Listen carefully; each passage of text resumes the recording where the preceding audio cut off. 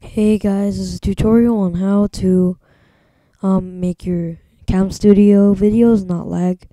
So first what you want to do is you want to open your web browser and then go to camstudio.org.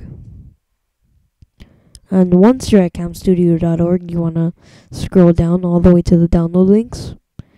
And here we are at the download links. Now you want to click this right here, CamStudio codec 14.exe. So click that. I don't need to download it since I've already had downloaded it. And once you have downloaded this, you need to install it. And when you're done installing it, double click CamStudio. If you're recording, well, I'm recording, so I have to click it from there, or else otherwise it wouldn't work. So I have CamStudio open right here. Now go to options, video options, and then you should be at this page. Now what you want to do is you want to copy all of my options here, set frames, capture frames every, and then basically copy all these numbers inside the boxes.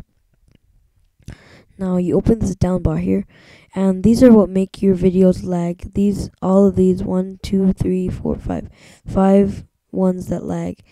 And this one is the one you just installed, is probably the best one, or actually it is the best one to make it not lag.